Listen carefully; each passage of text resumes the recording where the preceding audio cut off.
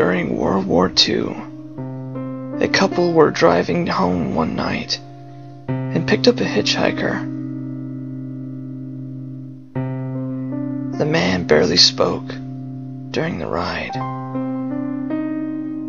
but as he got out, he thanked the couple and told them to repay their kindness.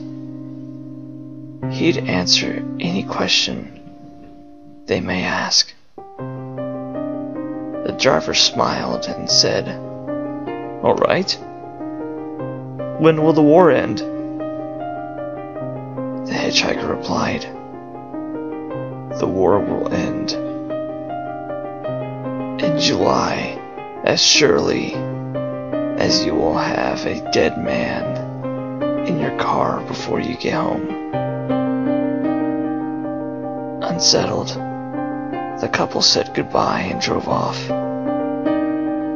Before they reached home, they saw a wrecked ambulance by the road. They picked up the driver and a badly hurt patient.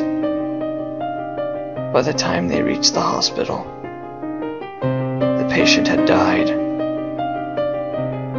As the shock wore off, the couple regretted that they hadn't asked the hitchhiker